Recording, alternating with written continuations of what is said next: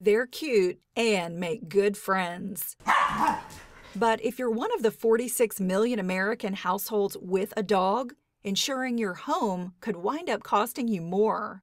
Staffordshire Terriers, Doberman Pinschers, Rottweilers, German Shepherds, Chows, Great Danes, Presa Canarios, Akitas, Alaskan Malamutes, and Siberian Huskies are among the breeds that raise a red flag with insurers.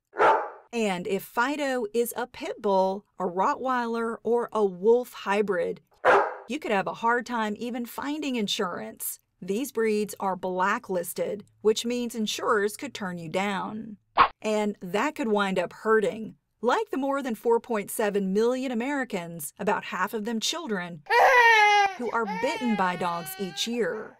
Nearly 5,600 of them worked for the Postal Service. In 2011, 83 dogs took a bite out of mail carriers in Los Angeles, earning it the dubious title of #1 city for dog attacks against postal workers, followed by San Diego, Houston, Cleveland, and Dallas. All of this adds up for insurers and homeowners. In 2011, dog bites accounted for more than 1/3 of all home insurance liability claims, with the average claim topping $29,000 for a grand total of $479 million. And that's a lot to chew on.